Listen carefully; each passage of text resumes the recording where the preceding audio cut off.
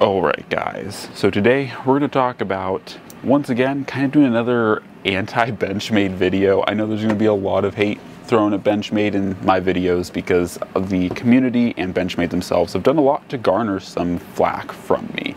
And so I'm just going to bring these knives out and say that this honestly could be Benchmade. And what I mean by that is, you look at knives like the Hogue Deca here, you look at knives even like the 0462 or 562, sorry, but other knives even like the Spyderco Paramilitary 2, and there's just some amazingly stark differences between Benchmade and these knives. I think moreover, especially between something like the Deca and the Bug Out. It's a really important point to note, because these two are actually super close in things like weight, size, blade thickness, but a lot of it comes down to the fact that Benchmade just really refuses to innovate and refuses to bring in their quality and refuses to bring in reasonable price. This Hogue Deca here is in CPM Magna Cut. It uses closer handles to the stock version of the Bug Out. This Bug Out's a little bit different because it does have G10 and a 20 CV blade. But if we were talking about the stock Hogue Deca, this guy, versus a stock S30V Bug Out, the Deca is actually coming in at a lower price than the Bug Out and with better materials. Now I will say it is, like I said, similar handle material. This is like an FRN, or they call it like a polymer handle, but I think the primary reason they go for that is primarily due to weight. G10, while a much stiffer handle material or a lot less flexible, does tend to be a little bit more heavy. So if you're going for a truly light knife, this is probably not the best handle material. Even that being said though, both of these are like 2-ounce knives, so I don't know how much validity there really is to that anyways, because they're both incredibly lightweight, incredibly thin, and incredibly slicey. But the biggest thing for me is that this knife, depending on, you know, if you get it coated or not, the uncoated version of this blade comes in at $127 to $120, whereas this blade, uncoated, comes in at about $150, and that's for CPM S30V.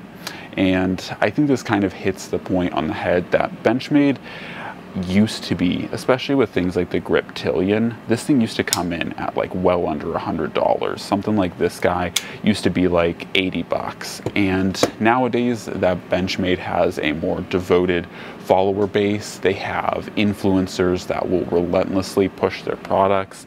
You see that Benchmade has lost a lot of their idea of bringing value to the consumer, and they kind of just sit there and say, hey, this is what we're going to be, this is what we're going to charge for our product, and if you don't like it, you can go piss off. And I think that, coupled with the fact that their price increases haven't really been justified at all, like they haven't really explained to their consumers why the prices keep going up, they just keep going up. And a lot of it too, and once again, even diehard Benchmade fans have talked about literally the butterfly tax existing. And to me, all of these kind of points really just destroy the value of Benchmade in my mind. And once again, especially when you see, you know, this is the Benchmade Bug Out, one of their most popular knives at this point, and you see this Hogue Deca that comes out, and it's using arguably better steel than even 20 CV, but it definitely better steel than CPM S30V, and similar weight, similar specs, and a substantially cheaper price point. Now, some of that might be argued away that maybe Hogue makes more of their money selling G10 gun grips, so maybe they don't need to, you know, charge more for their knives. But ultimately, I truthfully think that this is a reasonable price for a USA made utility slash just general purpose, kind of borderline tactical, lightweight pocket knife or folder, whatever you'd like to call it. And this is, when I look at the Deca, I honestly think like this could be Benchmade. Like if they really genuinely cared, like actually cared about their consumers, this is what they would be bringing you. Something that is well thought out, well executed. They could be themselves working with a Leishwitz, even though I do think that Hogue tends to work with him more, but genuinely they could be pulling this same thing off. This doesn't have to be some brand like Hogue, which I appreciate them for doing, and I will say I think Hogue does bring a lot of heat, especially like value wise with their blades. You know, they're all USA made, or most of them at least are USA made out of really good steels, and Hogue really knows what they're doing when it comes to knives. I feel like it's kind of a shame, to be honest, that most people sleep on them. And once again, things like the Deca aren't necessarily my personal flavor. Like, I don't absolutely love everything about this knife, but so much of it, when we talk about a value-based blade, is really there. Like, this knife is genuinely worth what it's costing, and the value equation for me is really there. And so while not everything aesthetically is my favorite, it totally works. The jimping is effective, the grip is good, it's lightweight. It's definitely something to note that it's very blade heavy, but that's because this handle literally weighs nothing. And I mean, like, there's not even like steel inserts in here. Once again, it's very much bug out-esque, but it works. And if you're looking for something that's going to be like a really good kind of high-end box opener, like if you're tired of dealing with low quality like box openers, box cutters, like this thing is going to be what you would replace it with, right? And so you have super tight lockup, obviously no blade play in any direction. Your lineup or your alignment is going to be perfectly fine. It's kind of hard to see in there, unfortunately, with that worn cliff. It's so deep down there, but you know, your lineup for your centering is perfectly fine.